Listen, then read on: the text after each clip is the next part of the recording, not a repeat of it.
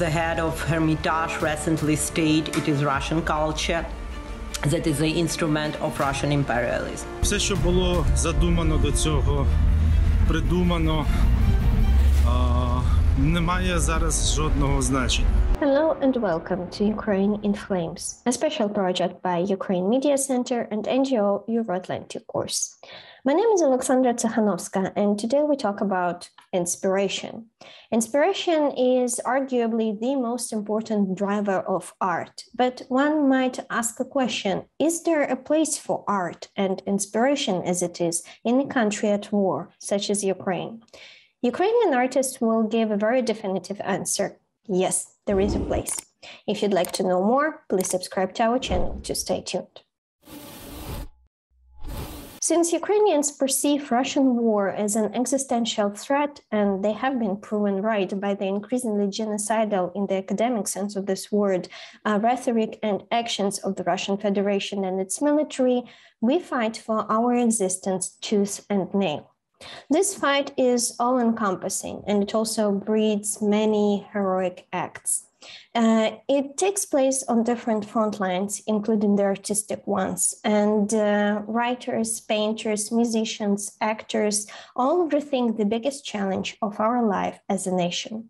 Our first speaker, Olesya Drashkaba, will tell us more about this and also about how this is most definitely not the first time that Ukrainians and their artists have to fight against Russian imperialism in history. How Ukrainian art expertise and comprehends the Russian war, Ukrainian culture has always been a part of Ukrainian liberation movement for independence. That is why Ukrainian artists suffered repressions and terror so severely since the time of the Russian Empire and the Soviet Union. And today we hear from Russian propagandists that is Ukrainian culture and ethnic, that is, in their opinion, is a manifestation of Ukrainian Nazis, as Maria Zakharova said in her speech about Ukrainian borscht. Or, as the head of Hermitage recently stated, it is Russian culture that is the instrument of Russian imperialism. Whatever, it is not surprising that the Ukrainian art front has been working in Ukraine since the first day of invention. Artists draw posters and series of works, create NFT in support of the army force, and participate in auction in Ukraine and abroad. Влада Ралко, Matvey Weisberg, Alevtina Kakhidze, Nikita Titov, Andriy Yermolenko, and many others artists documentary their reflections in original art diaries. A lot of work is being done on the cultural front, and it is on writing articles to explain the Western pattern, how dangerous Russian culture is, and why the cancellation of Russian culture is a necessary addition to sanction against Russia.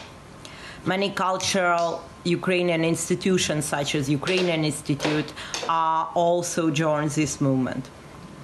It is also important to note that many Ukrainian culture figures are actively involved in volunteers movement and serve in army force. For example, the writer Andriy Lyubka raised funds for 20 cars for the army force. Sergei Zhadan is also actively involved in volunteering. The writer Artem Chekh joined the army, and so did the poet Artem Polezhaka. In my opinion, all Ukrainians are now at war, and the artistic front is also very extensive and diverse.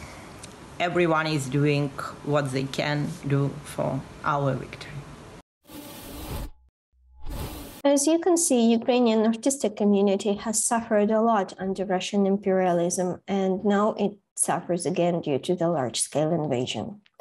If you want to know more about this, read up on the Executed Renaissance, for example, and Sandarmokh, where 289 Ukrainians, mostly artists, were killed in just one day, a spike of persecutions under Stalin's orders in 1930s. Our culture has been robbed of so much potential, and Russian government vehemently keeps denying it. For example, Google the Dmitriev affair to learn a terrifying story of an activist, Yuri Dmitriev, who was trying to research and publish the truth about tragic events that took place in Sandermov. But he has been framed and arrested by the Russian government. We, as Ukrainians, however, are dedicated to keep telling the truth. Welcome our next speaker, who reflects on how the current war will influence our art, because we have no doubts that it will. Доброго дня. Мене звати Томенко, я кінорежисер. Щодо ваших запитань, як війна змінила, повпливала на мистецтво, скажу одне, що все, що було задумано до цього, придумано, не має зараз жодного значення. Війна поміняла все, вона змістила акценти, вона перевернула взагалі уявлення про світ, про людей, про стосунки. Всі теми, які раніше здавалися актуальними, цікавими, на даному разі вони стали якимось дріб'язковими, меншовартісними насправді. Ця війна війде в історію мистецтва потужно, тому що зараз створиться новий епос, героїчний епос. Той епос, який творили колись, скажімо, в стародавній Греції.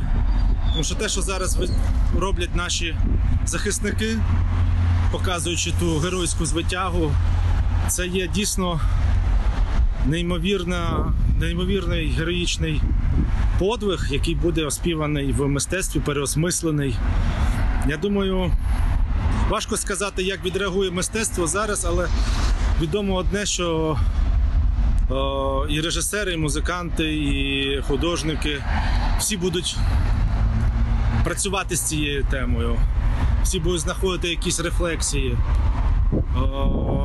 І мені здається, що